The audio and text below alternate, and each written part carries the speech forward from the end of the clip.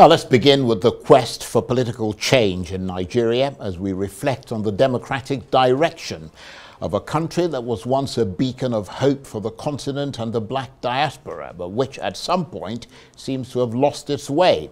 It was hoped that the 2023 general election would be another opportunity to return to principled democratic correctness, but alas.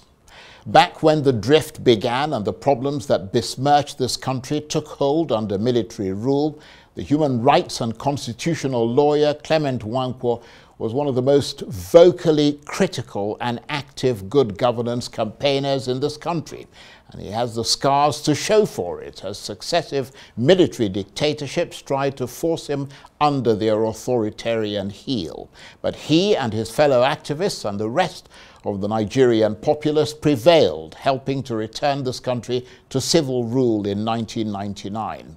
But then a new type of misrule took hold, driven once again by corruption and the rule of the few over the many, but this time cloaked in the deceptive toga of democracy. So once again, he and many other civil society activists rolled up their sleeves and got back in the trenches to try and protect the fragile rights and privileges of Nigeria's citizens.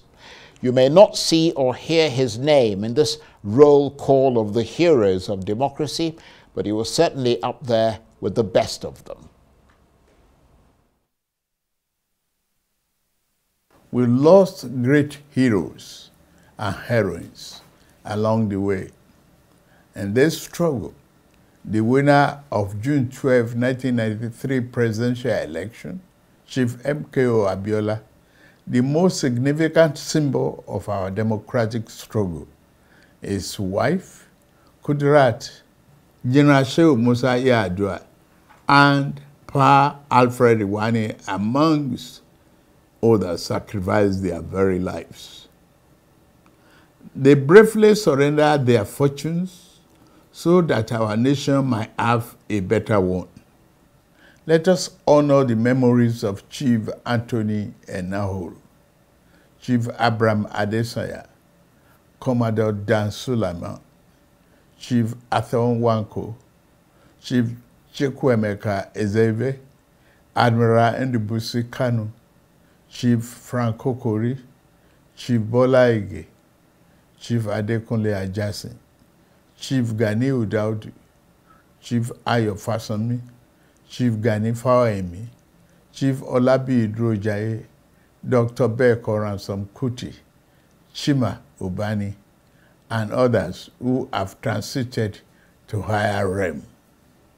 The sacrifices of General Alani Akinriyade, Professor Bolaji Akinyemi, Professor Wole Soyinka, Chief Rab Obioha, Chief Colonius Adebayo, among many others, should never be forgotten. For at least 6 years, they bore the pain and difficulties of life in exile. While the exiled pro-democracy activists kept the fire burning, their comrades at home sustained the pressure on military leadership. Among the latter are Olisa Agbakoba, Femi Falana, Abdul Oro, Senator Shehu Sani, Governor Ubasani, Chief Olufalaye, and other National Democratic Coalition leaders such as Chief Ayo Adebanjo.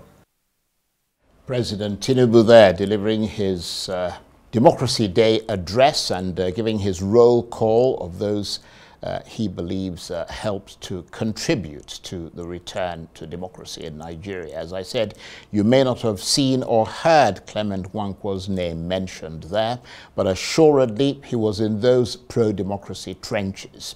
So after a quarter of a century, how is it looking so far from his perspective? Well, let's find out, and I'm delighted to say that Nigeria's pioneering human rights defender and constitutional lawyer, Clement Nwankwo, the founding convener of the Civil Society Situation Room, who is also the executive director of the Policy and Legal Advocacy Center in Abuja, and who has spent more than 3 decades promoting democracy, human rights, and the rule of law in Nigeria, joins me now in the studio. Thank you very much indeed for coming in. Thank you, Charles. I should have asked you to roll up your sleeves so they can see the scars to prove that you were there. But for some inexplicable reason, which I can only attribute to an error of omission, your name was not included in that roll call of democracy heroes that we saw there, and the president omitted to mention your name. I think that's a mortal sin. What do you think? I don't know who wrote the names. There are several names that are not there. And for me, I think the key thing is to have gotten the job done, getting rid of the brutal military dictatorship that this country suffered under in that period. I think coming from the several years of the brutality that we saw, we were all united in deciding that we needed to end military rule. And there were several others. I just read the other day the family of Frederick Fashehun. That is true. Complaining about names not being mentioned. He was very accomplished. I don't know who wrote the speech, probably Bayo Onuga. His name was not on that list as well, but he was together with the team in Tell Magazine, the Tempo, the News. They were very, very accomplished in the struggle against military rule. I think it's not a question of mentioning names. I think it's a question that there were people, some who contributed so very much, but were not in the public layer. For me, I think working in that period, the most important thing was the vision, the purpose, to get rid of military dictatorship. I think we were effective in doing that, and for me, I think that's the most important consolation in all of that. Well, I will certainly join the many who will pay tribute to people like yourself, because we owe this country's democracy to the likes of you. And I was in and out of Nigeria as a BBC correspondent, very young, I might add, at the time. And I remember interviewing you numerous times. And also, you became one of those faces that were seen internationally. We're campaigning to try and get the international community to support that clarion call for democracy. So thank you. We owe you a lot. Thank you. And I should say we owe you a lot as well. There were journalists like you who were giving us the forum to speak, who were amplifying our voices. Your contributions remain indelible, and it doesn't matter that the names were not mentioned. The president could have spent a whole day reading out just names. So we owe you a lot as well. Well, thank you for that, but I come nowhere close to what people like you did. I mean, you were arrested, you were harassed constantly. But now that we've had unbroken democracy for 25 years, how do you reflect on that? Or perhaps in your case, I should say 31 years or more, as you were in those, as I said, pro-democracy trenches when the June 12th presidential election was annulled by the military in 1993.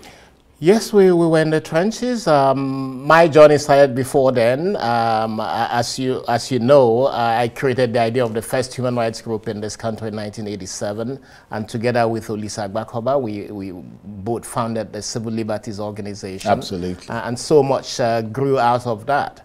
And I think that when you come from so very far, looking at where we are today, I think that for a lot of us, it's been mixed journey, but in terms of expectations, I think that the expectations have not been met. It wasn't just so much a question of getting rid of the military. It was getting rid of the ills that the military represented, the ills that politics represented. A lot of us remember in 1983 when General Muhammadu Buhari overthrew the civilian government of Alhaji Shehu Shagari, and all of the ills that he cited as being the reason why the military struck. General Buhari came back to power several years after that and ruled this country for 8 years. And it was one of the worst years of democracy, repeating the same tragedy that the military represented. So I think that for a lot of us who have seen democracy in this country for 25 years, yes, we are very grateful for that. But when we look back to 1983 and look at today, the difficulties that Nigerians faced in 1983, the corruption, the abuse of power, the economic crisis that the country faced in 1983 before the military struck is nothing compared to where we are today. Perhaps it's worse. But we know that when we complained in 1983, when civilians and the population came out on the streets to welcome the military in 1983, nobody thought that the country would descend even to deeper depths.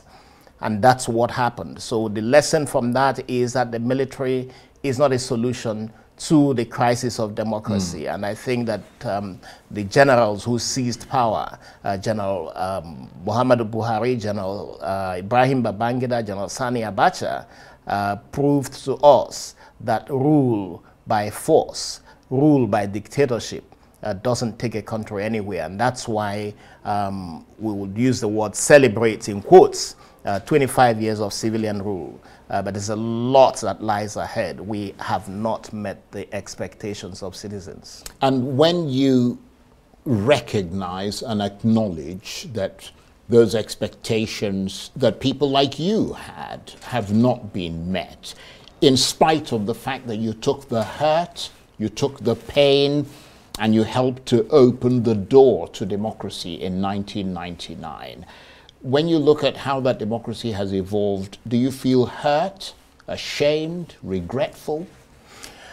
I think it's shameful for the country. If we went through those dark days of dictatorship, if we went through the difficulties of it, it is shameful for the country. Yeah, but for you personally. For me personally, beyond the country, I mean, you were locked up. You were treated very, very savagely on account of the fact that you were demanding unequivocally democracy.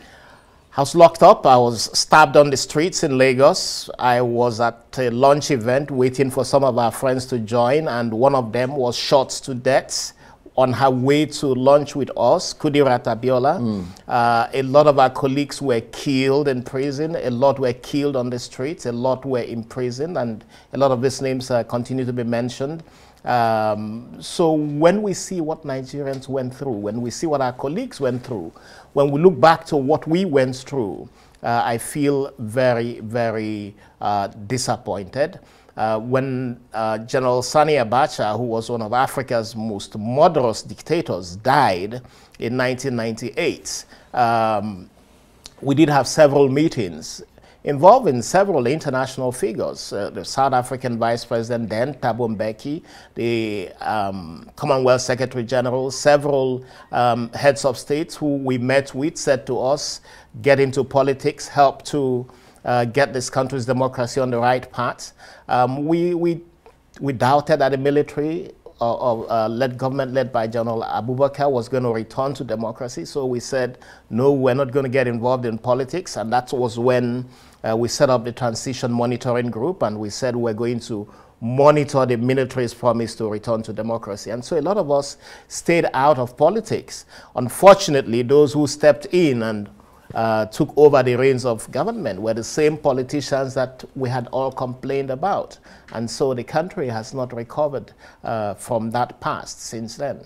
But in the context of, I mean, we recognize, I don't think there's anybody in this country who would not admit that after 25 years, Nigeria is still wallowing in the mud. But people wonder, though, given that you guys were in the front line, Could there have been something better than what we have today? Could you, pro-democracy champions, have negotiated a better deal that would have given Nigeria something better than what we have today? Or was it all about just getting the military out? I think, like I said, we made fundamental mistakes. One was that we were very, very focused on getting the military out. That meant that because we didn't trust the military, because a lot of us had suffered under the military, we didn't even want to have a conversation with the military. Even when General Abdulsalam Abubakar wanted those conversations, even send representatives to meet with us and have conversations, because of the pain we had gone through and because of the mistrust, we didn't even want to have a conversation. In other words, that might be an excuse for them not to complete the transition, basically. They might find some reason. So because we didn't trust them, don't forget that General Ibrahim Babangida had committed to handing over power more than 3 times and failed. It was in the last attempt and in the internal squabbles between him and General Sani Abacha that actually forced Babangida out of office. And he put in place a stooge, Chief Ernest Shoneko, as head of state under what it was called an interim government. Yes. And then, of course, the interim government was brushed aside quite quickly by General Sani Abacha. So given all of those experiences and what we had encountered, we felt that we couldn't trust the military even after General Sani Abacha died, even after the much more liberal General Abdulsalam Abubakar was thrown up into power. We didn't trust the military. And so that opportunity of engagement and negotiating power was lost, slipped past. We lost it. Well, the reason I say that is that I'm wondering whether that might have been, I mean, with hindsight now, whether that might have been the right time to change the system of government in this country. If you look at the 2023 election, for instance, President Tinubu got only about 37% or so, 39%, between 37 and 30 of the vote, yet he became sole president with all the powers that go with it. But if you look at South Africa, the ANC failed to win a majority of more than 50%. It got something like 42%, which is better than what Tinubu got. And yet they have been forced into forming a coalition with the Democratic Alliance, with Inkatha, and with the Patriotic Alliance. In a country as divided as Nigeria, with so many quarrelsome groups, might that not have been a better system for such a complex country, rather than having Tinubu, for example, leading? I mean, obviously, he's the president now, but I'm saying with hindsight, leading what amounts to a minority government, and yet remaining and retaining the fulcrum of the polity. I think that Nigeria's politics is a very difficult one. The president in this country is an absolute president, and like you said, with a significant decrease in the number of votes that he got, he exercises absolute power. And it's not just about him, it's about the way that our politics has been structured. And that's why there is conversation in this country today about the nature of government that this country needs to have. The South African system is certainly different from ours. Obviously, it's a parliamentary system. It's a parliamentary system. It's different from ours. So that's why there are conversations here about whether you should have a parliamentary system of government or not. Or even, how do you define the emergence of a president? What nature of votes or quantity of votes needs to be had to form a government? No, absolutely. And I think that when you look at the Nigerian system, we don't have it right. And also, the saddest part is that the electoral process is severely in crisis. Absolutely. And so where are we now? I mean, some would say we are where we are, but how can the different political forces be fused in such an environment where the ethnic, religious, and regional differences continue to manifest and appear to be so fundamental? I think you need a leader who comes in recognizing the shortcomings of our democracy and deciding to put things right.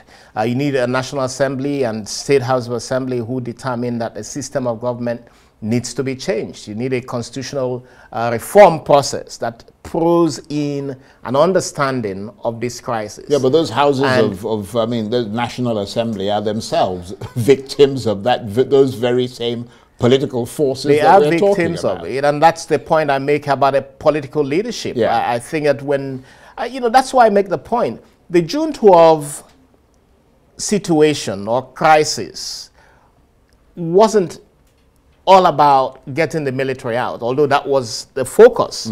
When we got the military out, we failed, those who took over power failed to understand that the country had been severely divided. And those divisions intensify. If you look back to the immediate past government. They took advantage of those divisions. They took advantage. If you look back to the immediate past government, and it's sad that I keep going back to General Buhari, but you know, he truncated the Second Republic and came in with a divisive agenda, deciding who he wanted to favor. Indeed, he became extremely tribalistic and divided the country in ways that we have never seen before, running the country aground basically as a result of those divisions and lack of vision. My worry today is that those divisions intensify. It's a question now who the beneficiary is, and that's really the sad thing about Nigeria's governmental system today, that we do not have national leaders. We do not have people who have taken over power. And yet those pro-democracy campaigners like yourself who fought for democracy were completely detribalized. Yes, that was the basis. You came from all the different ethnic groups. We came from everywhere. And, you know, you have names mentioned from the north. You have names mentioned. Lagos was a melting pot for all of us. And were able to mobilize from across the country. And yet some of those who were in that struggle and who got into politics failed to understand that they had colleagues who worked from a pan-Nigerian point of view. They are in power today, but they fail to understand that this country can only be built on the basis of national integration. So what have you learned from that? Do you think Nigerian politicians are just not mature enough and are simply unable to confront and deal with issues in a way that is less deceptive and less disputatious? I think there's a lot of parochialism in politics, a lot of parochial leaders, a lot of parochial politicians who see things only from their prism, small prism of tribal, religious, or whatever divisions they can create. Where those divisions don't exist, they manufacture it in order to keep the people divided and keep a hold on power. We have not seen since 1999 a pan-Nigerian government. Perhaps the closest to that was the first government that emerged, General Obasanjo. But since then, we haven't seen any government. Jonathan did try, though, in that respect. I could count him in, yes, as well. Yeah. But certainly, we haven't seen, and we didn't have enough of President Yaradua to know exactly. Although Yaradua came across at the outset as a uniting force. Yes, we didn't see enough of him to be able to make that judgment. But certainly, what we have today doesn't give me confidence that there is a leadership in this country that is interested in building unity. Right. So I wonder what might give you confidence in this, as I said, you know, muddied waters of Nigerian politics. Could it be, for instance, up to the opposition? Because, I mean, you've cited a lot of issues with the APC, which has been running this country for the last 9 years. Could it be up to the opposition to come up with the more mature politics by going, for instance, into an alliance or a merger or a coalition amongst themselves with the aim of not just wresting power from the APC, the same mistake that was made in 1999, just pushing the military out, but really laying the foundation for proper elections, proper representative democracy, and good governance? I'm not a politician. I don't see the difference between APC and PDP or Labour or any other political party. Quite frankly, when I look at politicians, I haven't seen sufficient to tell me that a lot of these political leaders understand what this country needs. So for me, those divisions are not a question of which party anybody belongs to. But I must say something. It's more a case of, it's regrettable that we never saw enough of President Yar'Adua. But when President Yar'Adua was elected in the very, very flawed elections in 2007, he decided that, and spoke publicly about it, that the elections were flawed and that he was ashamed of it. And he set up electoral reform system or committee, and that committee came up with recommendations and reforms. And it was from those recommendations that the committee put it forward that one of our pro-democracy activists, Professor Tahiru Jega, was appointed to head INEC, and he discharged his responsibilities very, very honorably. We have seen a deterioration of election system in this country since then. And I think that the height of it was the 2023 general elections. And everybody understands that the elections in 2023 was severely flawed, very, very severely flawed. And that this country cannot go ahead to the next elections unless we have a retool of the electoral system. And we are waiting, and we are saying to this president, recognize the fact that the elections of 2023 was flawed. Yes, you are president. Yes, we recognize you're being president. And this country believes that it's important that you as president succeeds. And I sincerely hope and wish the best to this administration that it succeeds. But if we come from a background of fight against misrule, against the corruption of the military, against the brutality and dictatorship of the military, and we are now in power, it's the opportunity for us to actualize what we have fought for over the years. And what we have fought for over the years, what gave rise to June 12, was the abuse of the electoral process by the dictatorship in the June 12 elections that were conducted. If we have also conducted an elections, and we now know today that our electoral system is almost a failure, and we don't correct it, knowing what we have struggled for all our years, then we would not have done justice to the dream of June 12. So anyone who is talking about June 12 must not just talk about the fights that we all fought together to end military rule. They must talk about the ideals that June 12 represented. They must talk about the ideals that we promoted in that fight against dictatorship. I am not seeing that going on right now. The president was in the forefront with all of us in the fight against military dictatorship. He needs to be in the forefront against the ills that June 12 fought against. And I am not seeing that yet. I hope he would see it. I think it's important that he sees it. But if he was to rule and complete his tenure of 4 years and come back to seek re-election, the question would be, did you try to do what was right by June 12 that you are an apostle of? Very, very profound. Thank you very much indeed, Clement. Clement Nwankwo is, of course, a pioneering human rights defender, constitutional lawyer, founding convener of the Civil Society Situation Room, executive director of the Policy and Legal Advocacy Center, and he spent more than 3 decades promoting democracy, human rights, and the rule of law in Nigeria, and was one of those pro-democracy activists that helped this country along the way to democracy in 1999. Thank you very much.